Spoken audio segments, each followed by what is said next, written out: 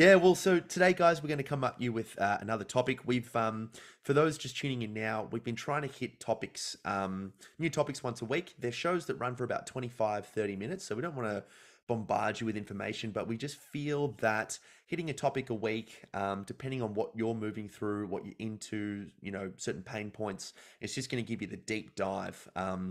You know, coinciding with as much as Paul and I know about these things and having experience in coaching and counseling and CrossFit and personal training and all the other weird ways that we have used this time on Earth. But today is all about sleep, and this is you know what, Paul? I was actually about to say this is an overlooked topic, but would you agree that it's actually now starting to get a little bit of momentum? People are starting to move away from that kind of hustle culture grind and tune into what their body's needs are. Interesting that you say that because I actually believe that in our circles, perhaps it is something that is definitely being drawn to the surface, and people are understanding and appreciating it as the science comes to the surface. But I would say in the general populace, it's still very much an "I'll sleep when I'm dead" type of Yeah. philosophy. Um, Being busy, waking up early, going to sleep late, burning the candle at both ends. There's not a great appreciation for what the benefits are associated with sleep, both Mm. mentally, physically, and emotionally. Like the science is pretty much very resolute in that. Yes, yes. Well, I mean, I just remember I remember reading in one of Johann Hari's books how there are a couple of different depression scales that you kind of measure the severity of depression. If you move closer towards suicidal ideation, there's like the DAS, there's the K10.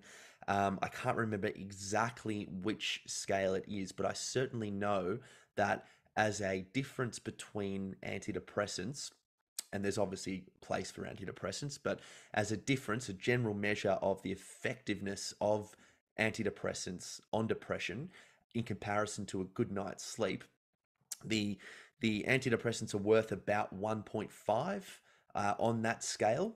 So if Mm. you're a 52, getting down is good because we want you strongly not considering suicide, and doing whatever we can. But a good night's sleep is worth about 6 points. You know, so I mean, there's a lot. Intuitively, we know that. No, many people don't know that, and many people don't Mm, appreciate what actually goes on inside mm, your brain and your body when you are sleeping. There's a lot of people out there that believe that the less from a biological standpoint, the less necessary part of our sleep wake cycle is the wake cycle. Like what but in terms of evolution, it's like, why are we awake? yeah, exactly, exactly, Uh, totally. which is something interesting to consider, but obviously not to practice on a 24-hour cycle. But Yes. you can, bravo too. But it's amazing. And what I thought would be really, really great is to just have a think about, what the ramifications are of lacking sleep. And I know what you've discussed it and touched on it briefly. Depression is a relatively big deal, Sure. and to add to that, you have significantly higher chances of heart attacks and cardiac arrest, strokes, diabetes, Mm, weight gain. The hormones associated with hunger, being leptin and ghrelin, right. are regulated in your sleeping cycle. So when you have disrupted sleep, or you are in a state where you're having minimal sleep, either during the start of your sleep, or towards the end, that is going to severely disrupt your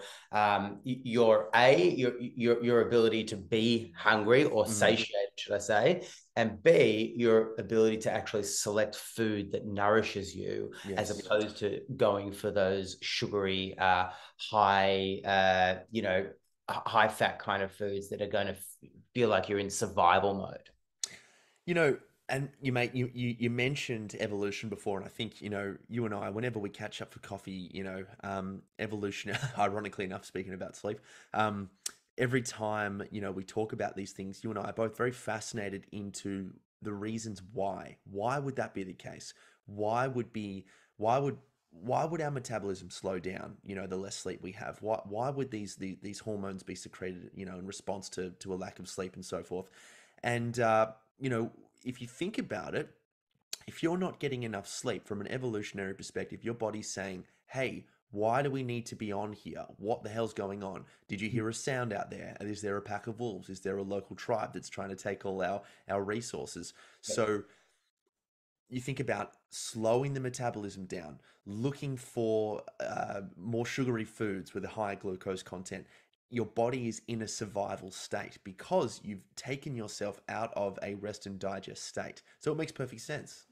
It completely and utterly does, and you're spot on. It's like evolution's way of just trying to keep you alive for that short-term period. So, Yep. long story short, sleep is a pretty important thing, and I attribute it to the health, the tide that rises all other health boats. Yes.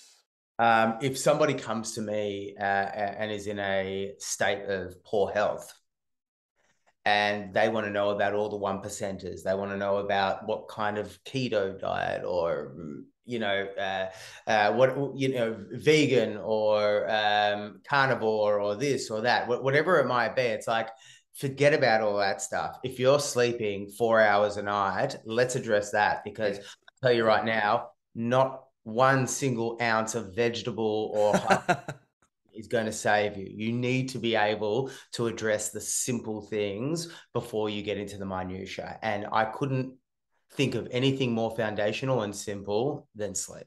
Yeah, yeah. It's look, before we even get into the nitty gritties, I mean, it's the low hanging fruit, isn't it? What you and I have seen from a high performance perspective, both on the mental side and the physical side, is that let's go back to our years coaching together, right? Hey, what supplements do you take? What program do you follow for strength? When the program? What small lot? Are you doing that for your squatting program? What's your ab routine like? What's your Mhm. mobility training like?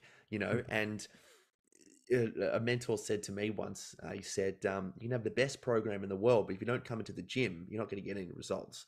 And Mhm. oftentimes it's the simple things, and then you build like a pyramid. Wow. Okay. So, as a little tangent, you're going to the gym 5 times a week. Amazing. What's that like for you? Okay, cool. Now we can work in a bit of flexibility. Now we can have a look at your sleep. Now we can have a look at your diet.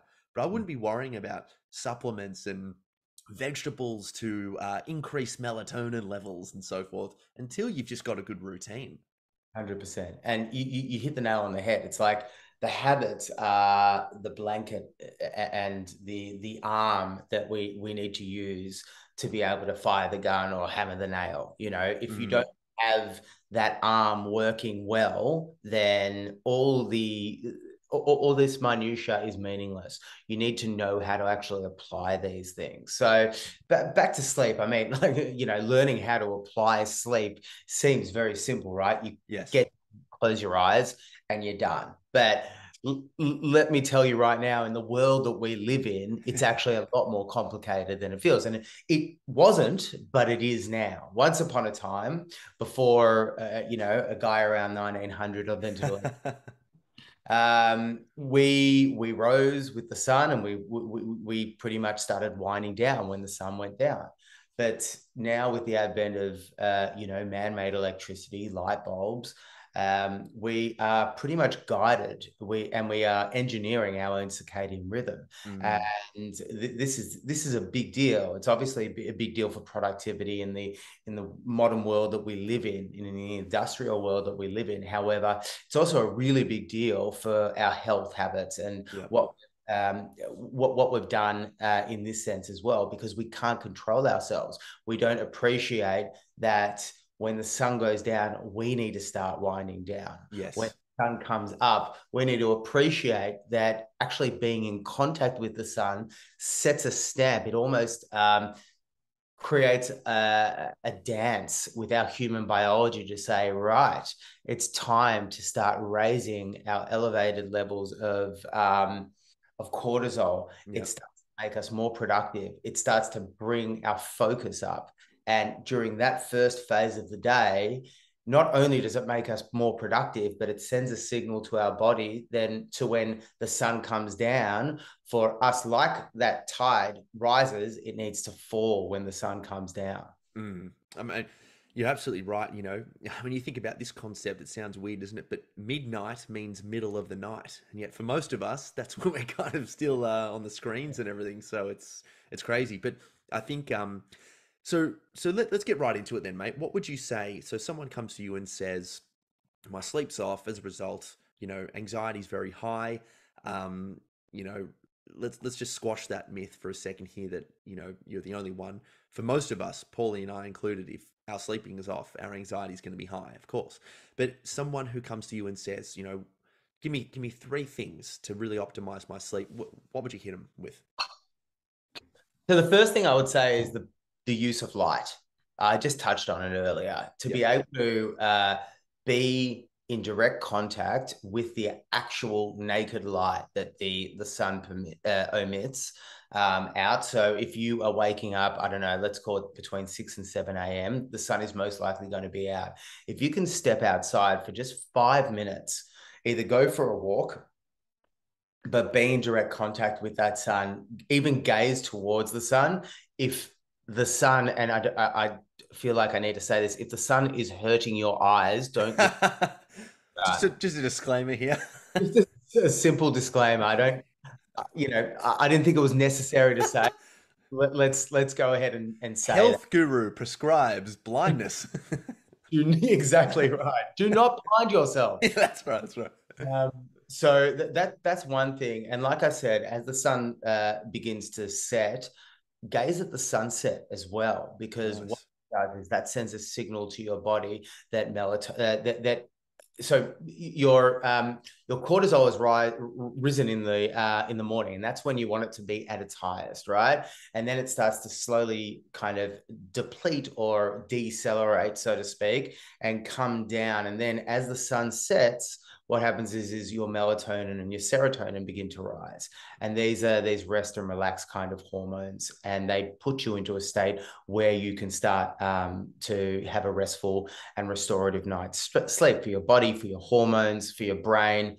And the problem with modern technology is we're watching Netflix, where at the same time as doing work on our laptops at the same time as being in Yeah. iPhones, right? So at the same time as having overhead fluoro lights beaming. So Yes. the other thing I would suggest is, in terms of light, is reduce all of the lights if you can in your house. Be as close as you can to living in a cave. Yeah. Exactly. Without really pissing off your partner. Totally. I'm not going to tell you, because I don't do it. I don't say don't stop watching TV, because for me, it's a lovely thing to be able to do to wind down and watch some TV after a long day. So I do that, but that's one thing, and I can touch Mm. on other things. Do you have anything to add there, Tommy? Yeah, well, I mean, so one thing that we do just from personal experience is we wear blue light blockers every night, and we've changed the light bulbs from blue light to red light. Mm. Which I mean, sometimes I find myself just, not wearing. I mean, I actually read at night most nights. Except, funnily enough, we watched Meet the Parents last night on Netflix. That was fun. But so when I'm watching a screen, I'll wear my blue lights. And this might sound, really extreme to someone who's just tuning on the first day. And by all means, this was exactly where I was when I first started listening to optimization and biohacking, which is kind of the colloquialism for it. It's actually more kind of biointegration, though, because you can't hack your own DNA. You can just work with it. So if it sounds a bit too extreme, as a simple thing, what I would do is just buy some blue light blockers. I just bought them at Officeworks. They were $18, and they're amazing what they do. But the other thing that I wanted to touch on as perhaps a second point is when you're trying to fall asleep, or let's say you're someone who can't fall asleep easily, not only is light a determining factor or associated with sleep quality and duration, but also context change. And we're very, very uh, triggered, technically speaking, by, I mean, you think about TikTok as an example. You scroll, and all of a sudden, it's a completely new landscape, completely new person. Um, red letters and words for biological signaling, because we're very triggered by the color of red for obvious reasons.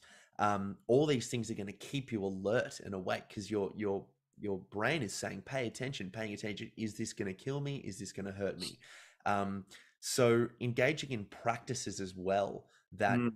that bring you into that state of relaxation, a lovely conversation with your loved one, whatever it is. I think it's also worth mentioning that light, looking at light, to your point, is am I right in saying that the cortisol spike actually occurs from blue light directly hitting your eyes, as opposed to just being in that space? No, no, yeah, it's actually so, which is spot on. That's why you shouldn't be wearing sunglasses when you're going for this walk, because yeah, it's the optical nerve that actually responds to this blue light. So, Yep. and another thing I'll say is, to that point, is you're going to have to get 50 times as much light if you're inside through a window as well. So because of the light being refracted through the actual windows themselves, so you do need to be bare out, naked towards the actual sun itself. So yes, Mm. the the absorption does come through the eye, and then it starts moving through the entire biology. Yep, yep, yep. Well, so before we move on, I really like that. So we've got three things for someone who's new to sleep but wants to optimize their sleep. We've got direct contact with the sun in the morning, which I think is also, I mean, a lovely little segue there. Is also movement in the morning, light movement in the morning. Again, you're kind of working to increase and spike that cortisol. So as you said, it starts to wind down into a nice routine, and then blue light blockers at night. What do you think? Yeah, no, that's great. And just to the movement and the understanding of exercise, that starts to heat up your system as well. So Yep. as we wake up, we want to actually be heating up our system, because that's going to start to increase that cortisol, that adrenaline. That's going to start increasing our ability to be productive. Mm, Likewise, a couple of tools that you can use for that is having a cold shower. Now, a nice. lot of people do think that if you're having a cold shower, you're cooling down your body. But if you're just having that cold shower for a short period of time, what's happening is your the heat, or the blood, should I say, in your body is coming to the surface, to your skin, and the core of your body is actually heating up. Mm, So, your body acts as like a thermostat, so to speak. So when the cold is there, your body is going to be heating up. So that's something to mm. consider as well. But when we're going to sleep at night, conversely, a really, really nice thing to be able to do is have a hot shower, a warm bath, so your core can cool down. Dude, we could do a whole podcast on regulation and homeostasis. I think that would be a really good one. Mm. It's it's spot on, mate. I think we'd be remiss not to talk about coffee if we're talking about sleep. Nice. Oh, Um, have its it's coffee, by it's the way. God, it's so good. I had one this morning. I'm normally one a day, but if I'm getting a little excited, I'll have a second, and I'll just pump some workout after that. I've actually I'm in a bit of a habit at the moment of training, kind of around 12:1, Mhm. and they've got a cafe just at the gym, so I'll just get a little double espresso, and I'm just wired and I'm ready to go. I And have it. it's so good, it's so good. But yes, we should speak about coffee, what it does to the adenosine receptors. We don't have to get to the nitty gritty, but basically, when should people actually? how about we just squash a myth very quickly? Someone comes along to you and says, "You know what? I can have a coffee at like 9 or 10. I can fall asleep right away, so it doesn't affect me." Yeah. What would you say? In a loving way, of course. We love you all very much. Yeah.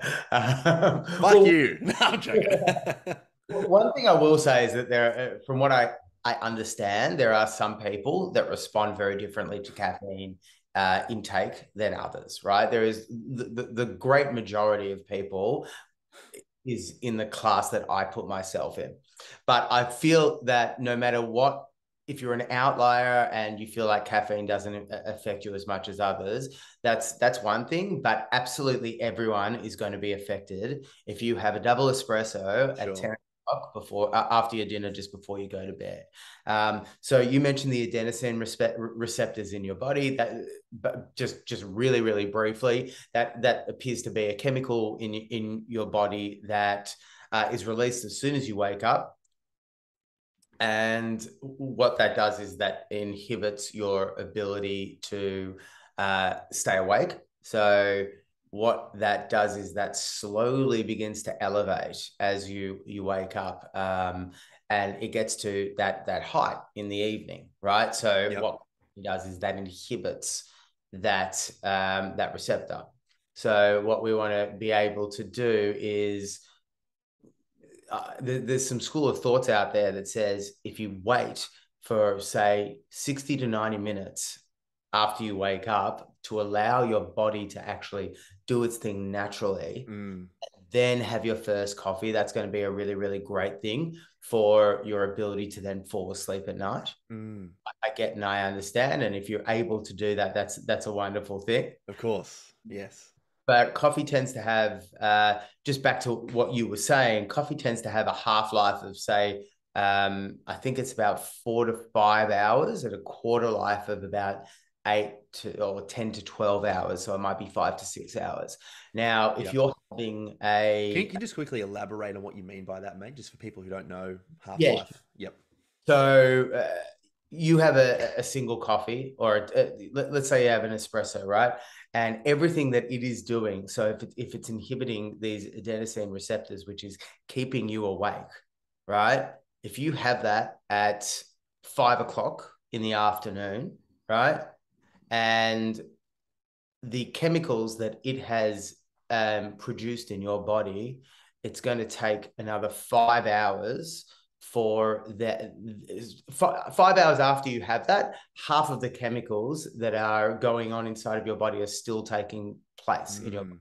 Yep. 10 hours after, a quarter of those chemicals are still taking place. That's what it means. The half-life versus a quarter life basically means the potency that the chemicals have in your body. Yep, yep. So it's still 50% active with what it was doing when you took it.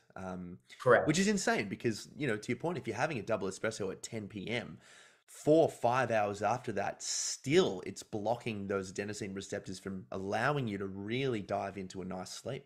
Exactly. And that's where it's at. It's all about this nice restorative sleep. So to your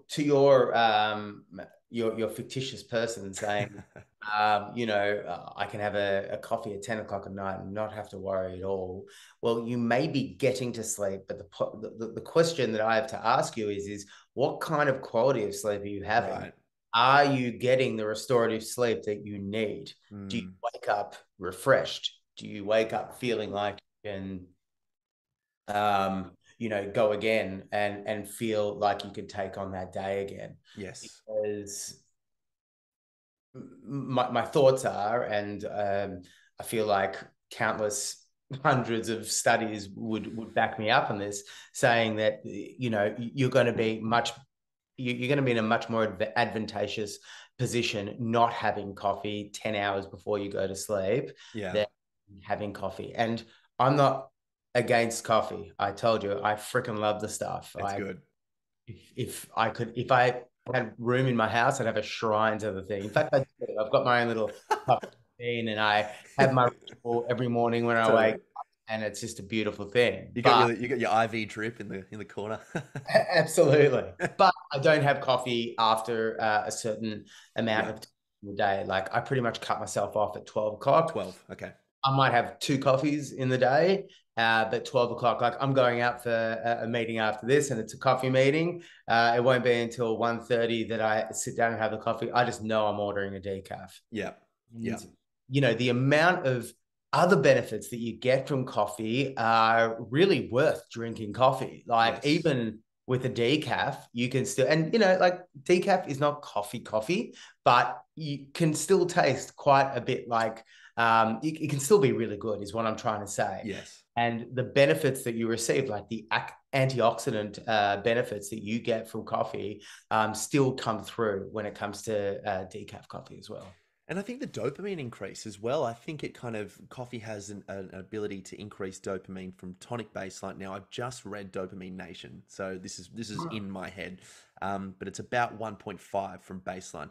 The major takeaway I took away from that book was that dopamine is this balance of pleasure pain. So both the pleasure center and the pain center actually co-occur in the same area of the brain. So Mm. what you have to make sure of is you recognize that when you're doing something that's, in layman's terms, exciting or rewarding or motivating, you're going to experience a proportional increase in pain when that starts to fall down. Okay. And this is what the word craving means. So if you smoke methamphetamine and you have an insane time, you're going to experience the exact same amount of pain, relatively speaking, when you come down from that. Okay. So it's important to really kind of take a bit of discipline or just foresight and just regulate that yourself.